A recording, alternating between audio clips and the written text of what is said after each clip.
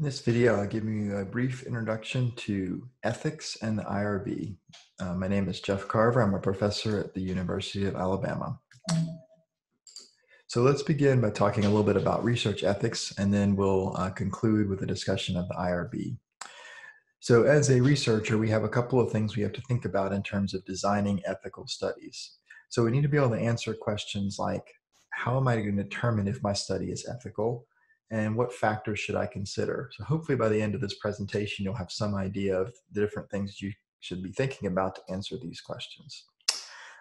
Some of the important topics that we want to keep in mind as we go through this, the first one is beneficence, and you may or may not have heard this term, but the idea here is that I want to maximize the benefits that I might obtain from my study and minimize the potential harmful effects that the people participating in the study could encounter. And the second important concept is justice. And by this, we want to address the issues of fairness between those who receive the benefits of research along with those who bear the burdens of the risk. So we have to balance those out as we design our study. And this is something we want to continue to think about as we go through our design process. So one of the things that factors into both of those are risks. So we have to think about different kinds of risks that might show up in studies. The first kind of risk that's fairly common is physical harm. Now, in a study that you might do, physical harm is probably less relevant unless you're doing some sort of a study with eye tracking or other type of physiological sensors. But things that are more common in educational settings might be stress. So are we doing something to the students that might cause them to have stress in some way? Or loss of privacy and confidentiality. So are we gathering information about the students that if we were to disclose it in some way, it might harm the student's reputation or harm something else about them through their loss of privacy or confidentiality. So that could either become by, like I said, identification of the people, or by actually doing concealed observation of behavior when people are not expecting it or haven't provided consent to allow you to do that kind of observation. So we think about those things as we design our experimental treatments, as we talked about in our research design lecture. We need to think about things that would affect the risks and the benefits to the subject. So things like the nature of the treatment. So what are we asking people to do? If we have a control group and an experimental group, are there things that the control group will not be able to do? Are there services? Are there educational activities that they will not be provided? Will their educational experience be harmed by participating in this? What about how we're going to assign groups? Are we going to randomly do people into groups? Are we going to make other decisions about how we assign people into groups? And are there alternatives? So if we do give a treatment group something different, are we going to eventually give the control group something along those lines so that their educational experience isn't harmed? And then depending on the extent of your study and what you're asking people to do, we may need to think about compensation. And compensation can come either financially or it can come other ways. So it could be through extra credit, through grades on a homework assignment, and different things like that. And we could talk about those specifically in each of your studies. So I just mentioned compensation. Another thing we have to think about is deception. So with deception, that basically means that I'm going to tell the students or tell the study participants that my research is about something different than what it's actually about. And we have to be very careful about using deception. We can only use this if it's actually justified by the prospect of significant results, and if we can convince the IRB, which I'll talk about in a few minutes, or convince our fellow researchers that deception is really the only way to gather the data that we want to gather. So for example, if I'm trying to understand how people communicate about a certain topic or how much they say in group meetings, if I tell people that that's exactly what I'm trying to study, it's likely going to change my behavior. So I may need to tell them something different. But I have to be careful about not using the deception if there's a chance that the study could cause emotional distress to the participants. And if I do use deception, I want to explain that as early as possible during the study. And like I said, if this is something that we think might be relevant for one of your studies, we'll want to talk a lot more about that in detail to see if that really is the most appropriate way to design your study. Okay, so given all that, one of the key things in research ethics is informed consent. And the idea of informed consent is that this is going to allow the participants in our study to make a deliberate decision about whether or not they want to participate in the research. And a couple of things that are important are the two terms. So it's informed and it's consent. So by those two terms, what we're saying is that the people have to know enough about what's happening that they're informed and can make an informed um, decision that's not forced. And then they also consent. So they actually do make a decision to participate. So both of those terms are really important. And one of the concepts that we have to think about, especially when we're dealing with students, is the concept of autonomy. So if somebody does not have autonomy, they don't have the ability to consent. And so by autonomy, we have to think about people who may lack it. So specifically within our studies, we need to deal with students. So if there's students in my class, do they really have the ability to say no to participate in my study? They may feel like if they say no, that I'm going to hold it against them. I'm going to lower their grade. I'm going to grade their exam more difficult than I would for other ones. So I have to think about that very carefully. And I have to think about what if the subjects lack it? So if I want to run a study on students in my classroom, I have to do something to help let them have autonomy. And if that's the situation for some of you, we can talk more about some of the strategies to do that. It can be things like running a study in somebody else's class, or having a colleague or a graduate student come in and obtain the consent for you and hold it till the end of the semester so you don't know. There's ways around that. There are other classes of subjects that may also lack autonomy. And you'll learn about some of these when you do your IRB training, but the one that's most common for us in this setting is students in our classes.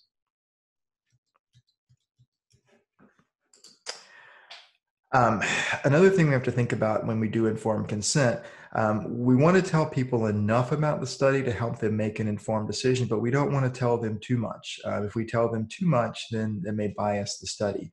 So the information that I withhold from the subjects, whether it's for deception purposes or whether it's just to give them or to not bias the study, any information that I withhold, it has to be information that's not important for them to decide whether or not to participate.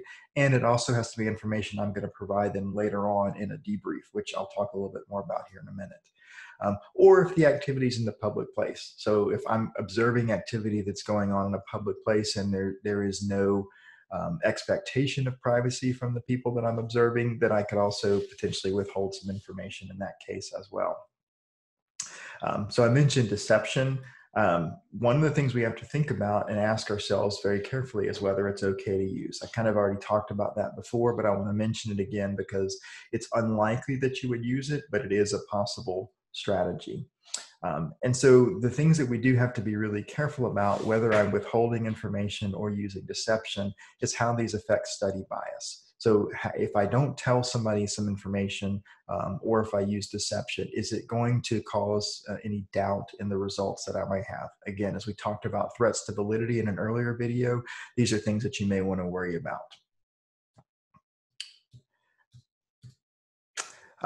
So a couple of things about research ethics that we want to continue on here. So if I'm going to record information, whether that's voice recordings or images, I have to specifically get consent for doing that.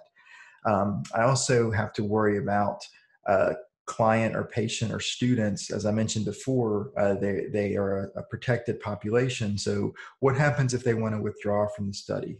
How are they protected?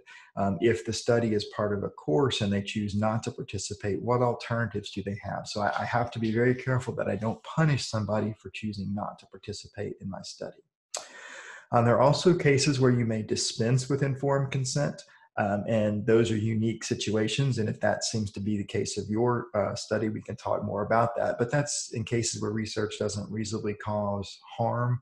And it involves things like studies of normal educational practices. If you're using things that are only anonymous or observations, or factors related to the job or organization that don't result in risk to subjects. It's very unlikely that you're going to have a study like this, but if you do, it's something you can discuss with your IRB, and I'll talk about them again more here in just a minute. And with all of these things, it's really important to get input from others. Most of these situations, especially when you want to do something out of the ordinary, is not something you can decide on your own without input from your IRB. One. And that's something that you're going to do promptly at the end of your study. And that's a chance where you can tell the participants some initial results, gives them a chance to provide any feedback. They maybe can explain some abnormalities in your results or things you don't understand. And also it's a chance that you can fix anything that you've done. So that's if you've done any deception or if you've withheld any information, that's a chance that you can clear that up as quickly as possible. One other thing we want to be careful about in terms of research ethics is reporting of results. I want to be careful about how I report results. I want to be complete and consistent. I don't want to cherry pick only the positive results. I have to make sure that I'm fair and honest in what I report. And also, of course, we don't want to do any sort of plagiarism as we go through this process. Okay, so a couple of things as a researcher that you're responsible to do that'll help you make have good studies and also have happy participants. One is just respect them. Realize that they aren't lab rats. They're people. They're students. So whatever you would like them to do, if you were in their situation, try to do that to them. Be punctual. So if you've scheduled a time for something, show up. Respect their time. If you tell them that you're going to follow up with the results and give them some feedback, please do that. Otherwise, they won't likely to participate in future studies. So that's a quick overview of research ethics. There's a lot more that could be said there, but hopefully that gives you a nice introduction. I want to make a couple of comments about the Institutional Review Board, IRB. So what an IRB does is it reviews research proposed by members of an institution, especially that research that focuses around human subjects or animals. In our case, that's going to be human subjects. This is a group of people at your institution that'll determine whether human subjects research is present, and if it's present, they'll review many of the things that we just talked about with ethics to make sure that your study design is done in an ethical way that's actually going to protect the people participating in your study. What they do is they determine, first off, whether your research has human subjects, and if it does, then they determine whether it's exempt, meaning there's no risk and it requires very little review, there's minimal risk, or there's greater than minimal risk. And the level of risk that's present in the study affects the level of review and the type of protection that it's afforded to the subjects. So the process of the IRB is going to be slightly different at each of your institutions, so you should look it up. And if you're going to be doing this kind of study frequently, you may want to get in touch with somebody at the IRB and kind of get to know them. It's always good to have somebody you can ask questions to. But the general process is you develop a research protocol. So that's going to be your study design and your plan that we've been working through. You're going to develop and you're going to need all that. And then you're going to have some sort of form that you have to fill out. Many places have that form online now where you can fill it out, but some require you to submit a paper form. And it's going to have a series of questions. And the first time you do one, it's going to seem very overwhelming. But as you do them more and more, you'll realize that some of the answers are fairly common across all of them. Then after the form's completed and submitted, there's an IRB review and revision cycle. So depending on the level of risk present in your study, your IRB protocol may be reviewed by one member of the IRB, or it may actually have to go before the whole institutional review board, which meets periodically. Many times that's once a month. But most of the studies that you will do probably will be expedited, meaning that they can be reviewed by one IRB member. And the process is very similar to a conference or journal paper submission. You submit the IRB, they review it. Usually they'll come back with some questions, either something you didn't explain clearly enough or some information that was missing. They'll ask you some specific things. You'll update your protocol. You'll submit it back. It'll be reviewed again. And hopefully it'll be approved fairly quickly. Once the protocol is approved and you're operating your study, the things you have to worry about. One is if there's any sort of adverse event. So if something happens that wasn't expected, or a subject complains, or there's a problem, you need to be able to report those. If you realize in the course of your work that something has changed and you want to do something different than what you proposed, most IRBs have a process that you can just request an amendment or a change to the protocol without having to go through the whole process from the start. Most protocols will expire annually, so there's often a form that you have to submit every year if you want to keep your protocol open if you're not done with your study. And then when you're finished, you have to close it. So these are just things that are general in the process. Each of your institutions will have some specific things that they want you to do along the way. But that's why I would suggest getting to know your process well. And this, again, is something we can help walk you through. So with that, I'm going to finish with the overall lecture. I have at the end of this lecture a few examples if you want to kind of think through how you would solve these problems. I'm going to just scroll through them here. If you want to think through any one of them, you can pause them, think through that, and if any of them result in some discussion, we can have that the next time that we get together. So the first example here is Terry changed some of the data she collected just a little bit because it was so close to supporting her hypothesis. Her advisor told her that if she obtained significant findings, her paper might be accepted at an important conference. And Terry's worked very hard in school, but knows that having a paper on her record like this will help with obtaining a job. Okay, so if you want to, you can pause the video here for a minute and think about, is this ethical or not? If it's not ethical, what are some of the problems and how should we do it differently? Okay, second example, Deb and Tony helped their professor run a study using first-year undergraduate students. They hoped the study would be seen as an important and publishable in a journal. During the study run, 2 of the 100 students behaved very differently from the others. So Deb and Tony figured that just because these students were so out of step with the others, they would just delete their scores because they did not seem to be representative of the rest of the student behavior.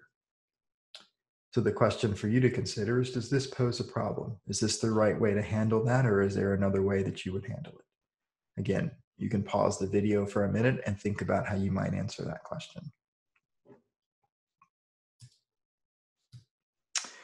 The next example, Jenny was writing a paper on pair programming in classroom environments. Although she did properly cite her sources in the bibliography, most of the paragraphs in her paper were only slightly altered versions of the books or the papers that she used. How do you see these actions? Is this okay or not? What would you do differently if it's not okay?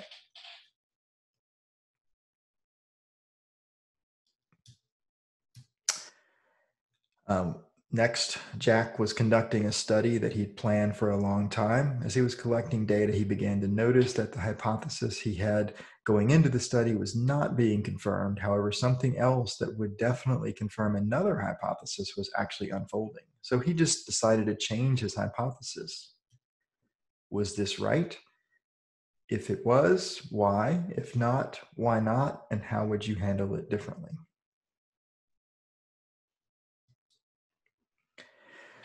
And that brings us to the end of the video about research ethics and IRB. We'll be happy to discuss this more individually or in our group session.